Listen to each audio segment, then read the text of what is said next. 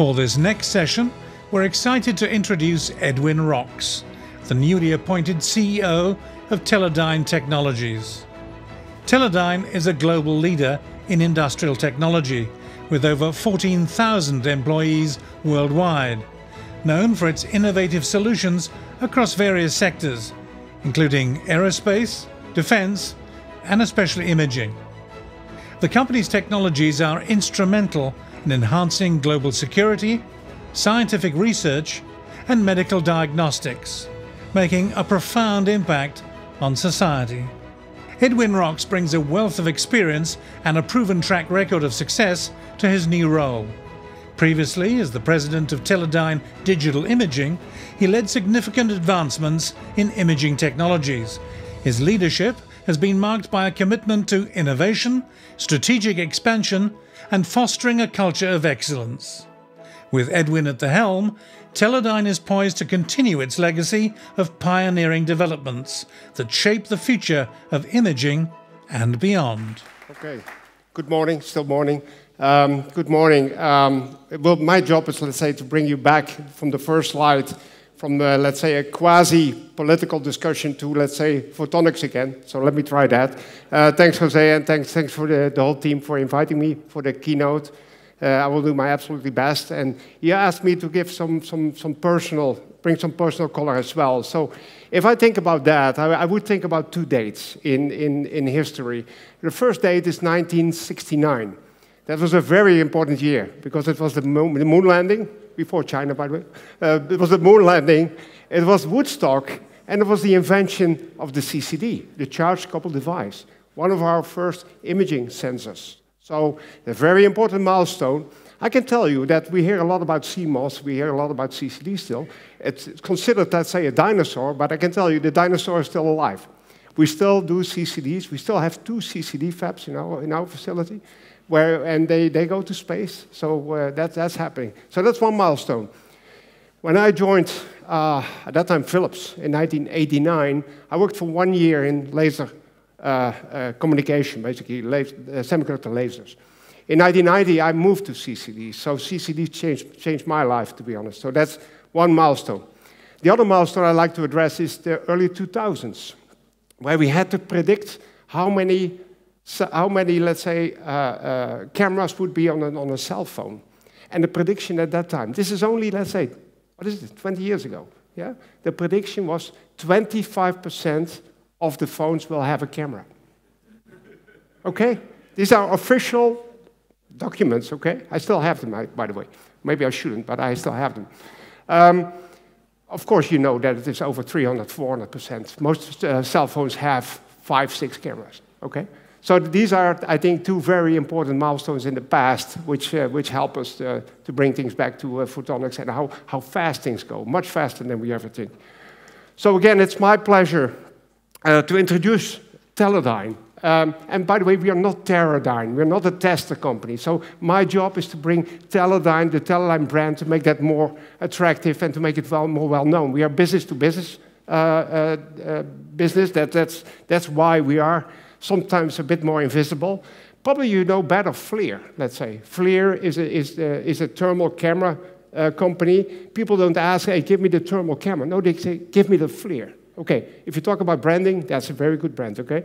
The other thing is, if you have a boat, you probably know Ray Marine. That's another very, very powerful brand. So that's also for Teledyne, yeah? So again, Teledyne, let me try to give an introduction and here and there try to bring it for the larger community and show some learnings from what we learned and what we can maybe help. And I got a lot of input from you. I had some great panel discussions, so that's very helpful as well. So we are a global sensing and decision support company. We are a New York Stock Exchange company. We are an S&P 500 company, so we are on the radar. And again, our earnings will be in 2 weeks from now. So that's where we are. Yeah, we have a very broad, balanced portfolio. I will show that.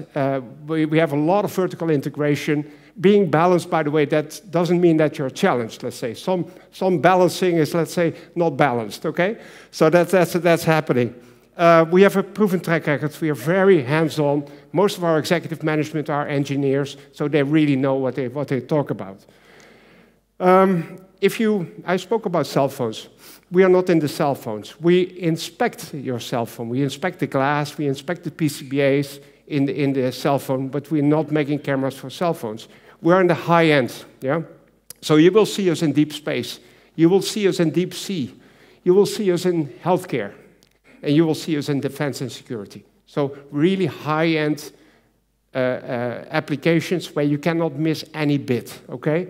Because it can be life-threatening. Yeah? That's basically what it is. If you go to our site, you will see this. It's not great, by the way. It's showing, let's say, our reporting segment. The only thing good about this is that we never changed our reporting segments. So for investors, it's a very clear picture. We are very transparent. It's very clear what we do. So we have digital imaging, we have our instrumentation, we have the engineered systems, where we make the underwater vehicles, we train astronauts, yeah? And our aerospace and defense businesses. The other thing here is that we are 75% commercial, we're 25% government, and read government as defense, okay? Mostly US defense, but we get a much bigger European defense, and APAC, of course, where there's a lot of pressure there as well, so we get more into that as well. So it's 25% government, okay? Then our acquisitions. Yesterday, some folks spoke a lot about, let's say, cash generation. That's critical for us. That's critical for us, because we like to buy companies.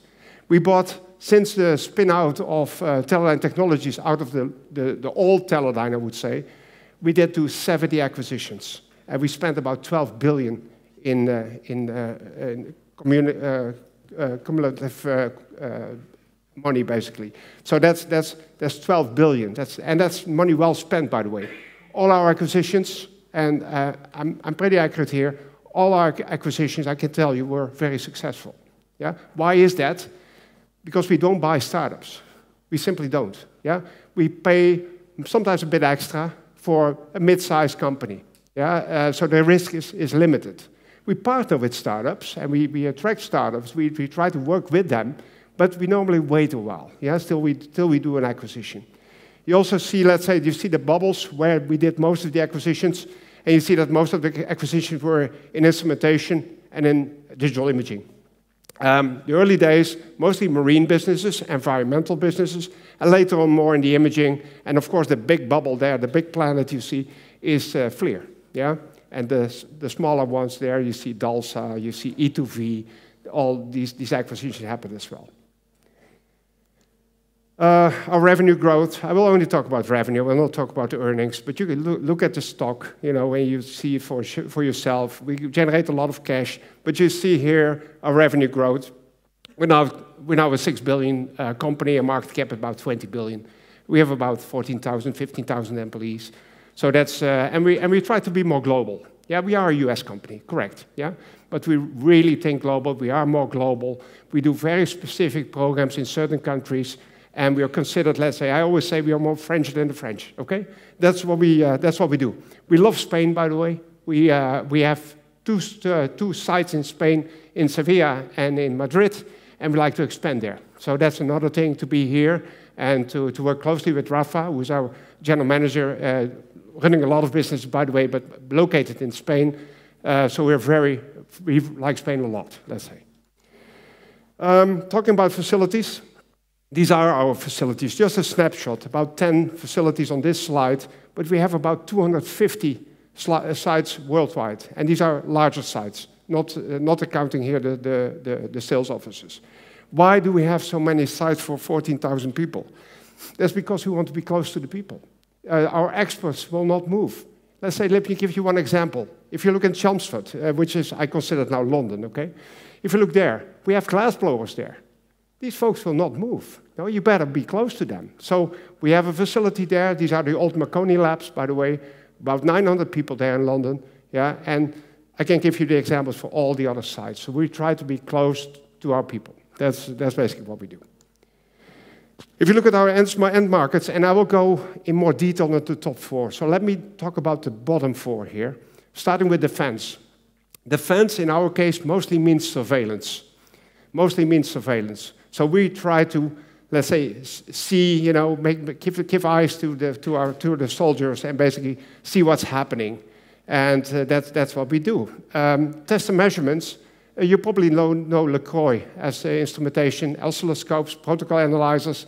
That's part of Teledyne. The other part is, let's say, more environmental test and measurements, which we do as well. Energy and infrastructure. Think about the energy conversion.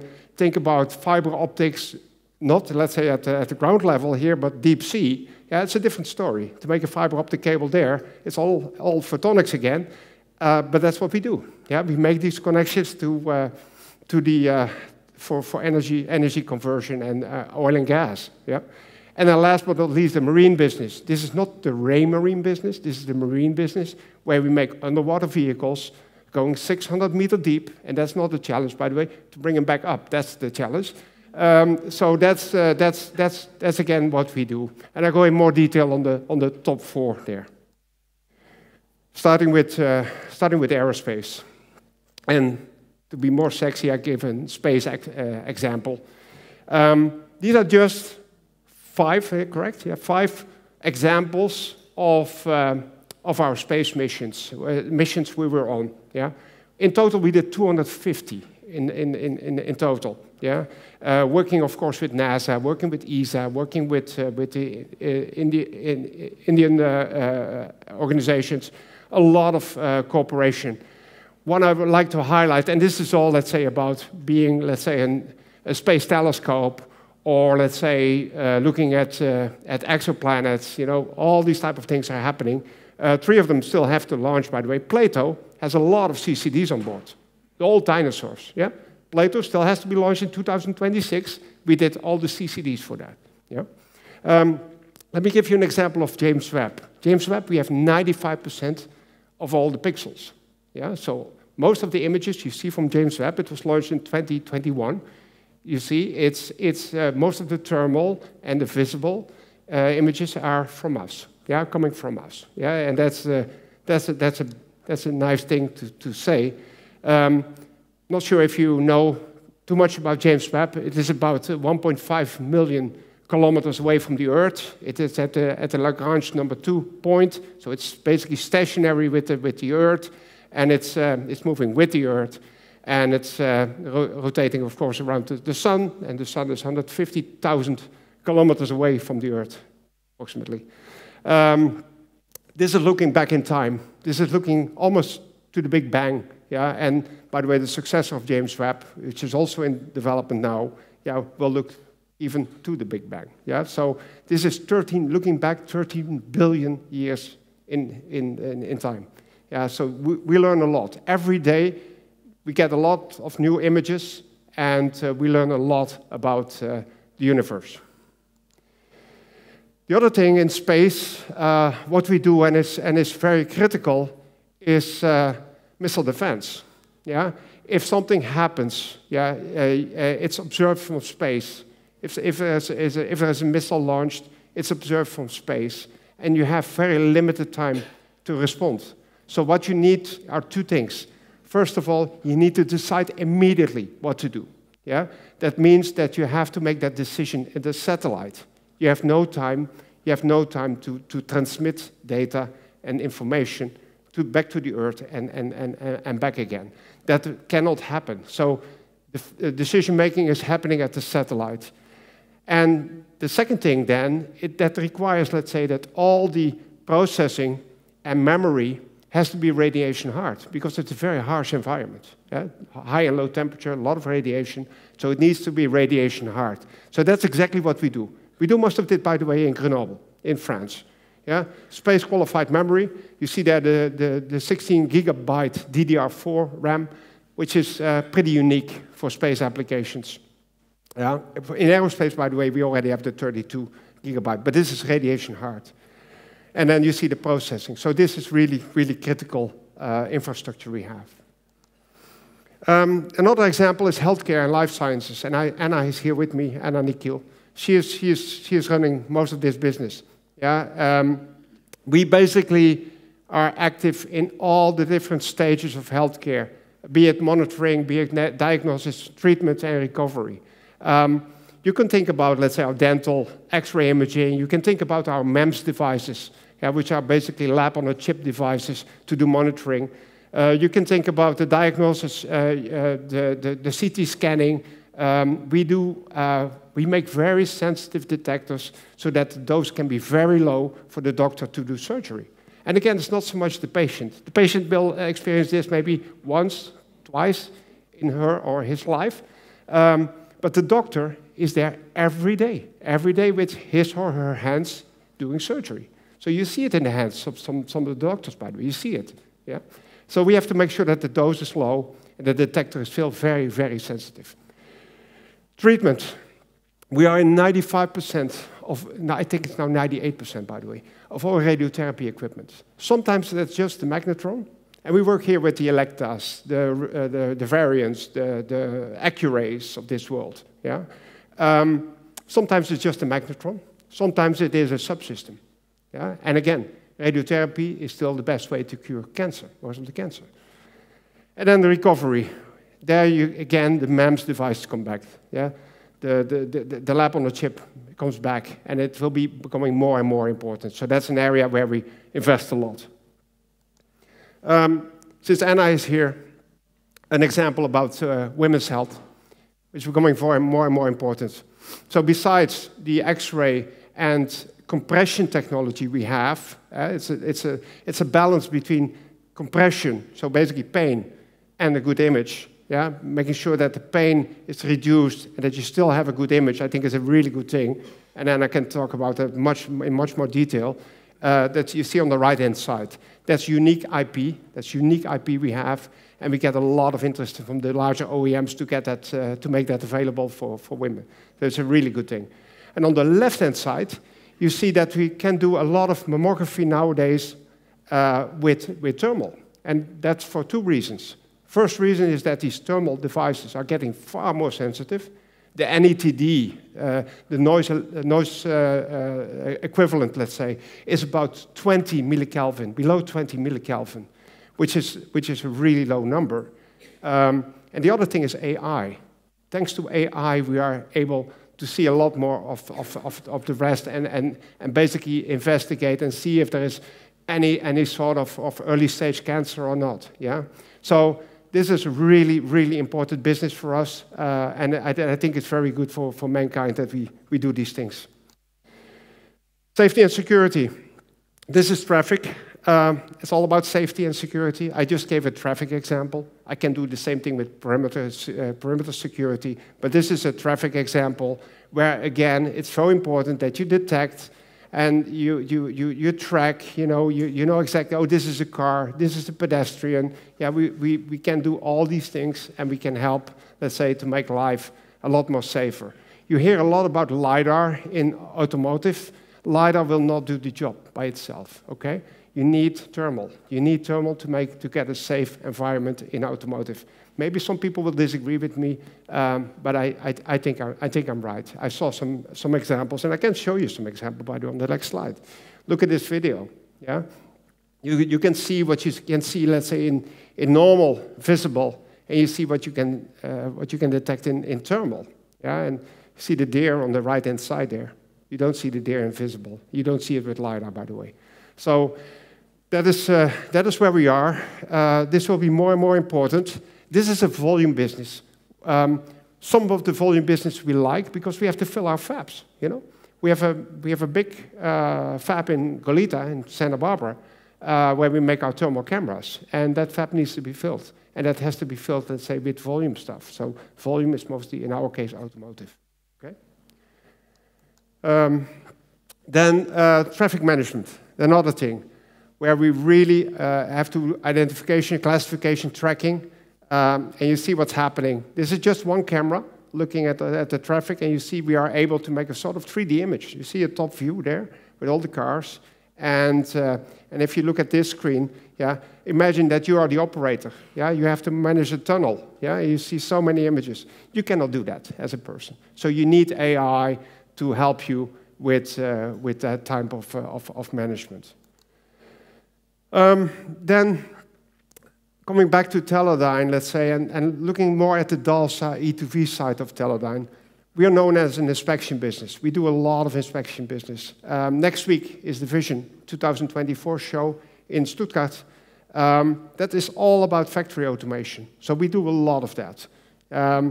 There's non-destructive testing. Yeah, think about the X-ray businesses. Yeah, we do most of that. That's a nice spin-off, by the way, of the X-ray business for healthcare. So we make use of that as well. Preventive maintenance, coming back to our thermal cameras. And then, maybe nice, we have one example which is not photonics. I have one example which is not photonics. That's an acoustic camera. See on the bottom right, that's an acoustic image. And so not everything is photonics, Jose. Not everything is photonics. This is acoustics, okay? But we map it on an image. So it's a very nice thing. Think about that you're a technician in a fab, yeah?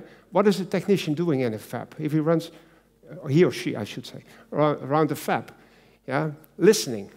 The first thing what you do is listening. Hey, that equipment, hey, that's a very weird noise, you know? So that's what you do, correct? So you can train these acoustic cameras being like that. So you basically can train, let's say, people are still learning, yeah, to run in that fab and to do preventive maintenance. So it's a very, very nice business. We acquired the business a few years ago. It's doubled already, and it will double again this year. So these are the needle movers, I would say. Then coming back to inspection. So most of our semiconductor inspection, by the way, this is business we do in China. This is business we do in Taiwan. This is business we do in Korea. Our China exposure, our China sales, I'm looking at my good friend here, is about 5%. In our inspection business, and I get that question, by the way, I get the question from analysts, how much are you exposed to China? I get the question all the time. It's 5%, okay? In our machine vision business, it's about 18%. Unfortunately, declining. Exactly for the reasons with the previous panel. Exactly for those reasons. 18% right now.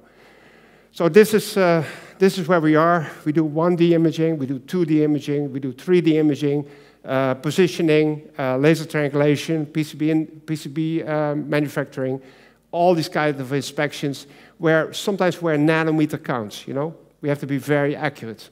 So that's what we do. This is a very big part of our business, by the way, and this is a very high margin business because it's very difficult to do. Getting to a sort of conclusion. So what we do is wafers. We don't do the vanilla CMOS stuff, but we do everything on top. And we do some of the very specific processes like CCD and SPADs. And by the way, SPAD process is almost a CCD process. So we do wafers, okay? We make components, we make sensors. We do a lot of heroic design, readout ICs. Yeah? Sometimes we make subsystems. And here you see the radiotherapy example. Sometimes we make subsystems. Sometimes we make integrated systems where we add a lot of software. Think about our automated traffic systems. And sometimes we make a full systems. This is the Black Hornet. The Black Hornet is a melee helicopter. We have several of them. And they do a lot of surveillance, even in an automated way, even in clusters in groups of Black Hornets doing surveillance. That's a full system. So basically what you see is we increase the level of decision support. But what we like to do, and I think the message I want to bring here, is that we bring that very closely to the components. And that has another benefit. Think about your IP. We just had an IP discussion in the panel, correct? Think you are a customer and you want to protect your IP. It's best to protect your IP close to the sensor, maybe in the chip. We can hide your IP in the chip. So we have a lot of custom developments for our customers, let's say, where we hide basically their IP. And unfortunately, that's a way of going forward. Our MEMS foundry capabilities, Luc was talking about IMEC yesterday. We have the let's say the IMEC of Canada, where we work closely with. This is the C2MI, as we call it, and we have our own fab across the street. Yeah, so we do a lot of MEMS processing. Everything is going in the 300 millimeter direction. We are a medium-scale fab. So if you have a startup and you want to upscale, you should maybe talk with us. We do about 140,000, 150,000 wafers per year. So it's medium scale. We do 200 and 300 and 150 millimeter, and we are expanding now to 300 millimeter. We get a lot of support from the Canadian government, by the way. They're not too much in that CHIPS Act, but they do it in a very smart way. They look at the existing players, and I really like that approach. I really like that approach. Okay, and then in summary, my last slide. Yeah, autonomous systems. Everything is about automation. Let's say sensors are coming back. Let's say we bring back to the sensor. But be aware. You can make strategy plans. You can make all kinds of strategy. But be aware of the unknown. Yeah, you see the guy here walking, the pedestrian. You see he's classified as pedestrian. But the guy, well, he made it, by the way. He made it. He's still alive and kicking. But he's, yeah, this is in Turkey, by the way. This is in Turkey. I was hoping it was in Spain. It's not in Spain. It's in Turkey. And the donkey is doing well. Okay? So that's it. Thank you.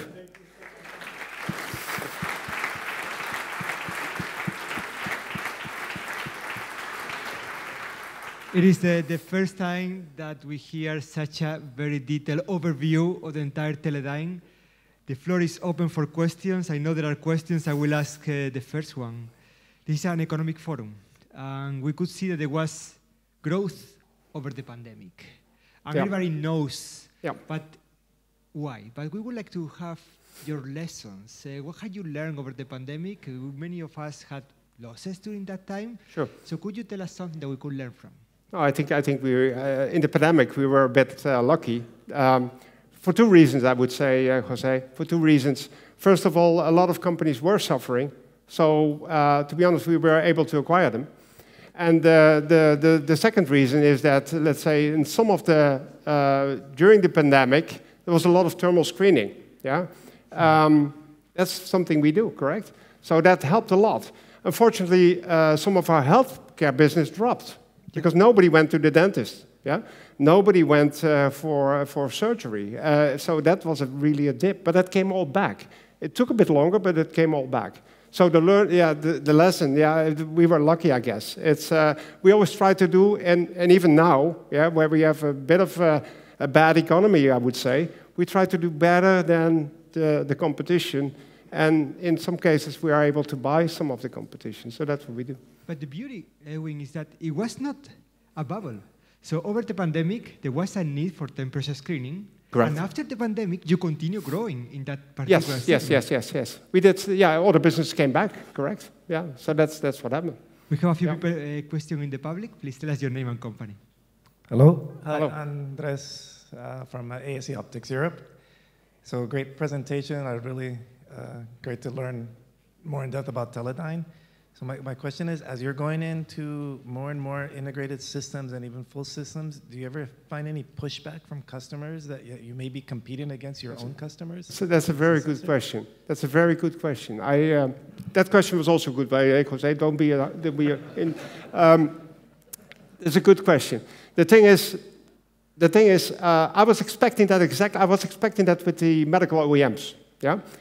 Think about the example I gave about the medical panels, used in surgery equipment of the larger players, you know, the GEs, the Philipses, the Siemens of this world, the Ziems of this world. Yeah, they didn't push back at all.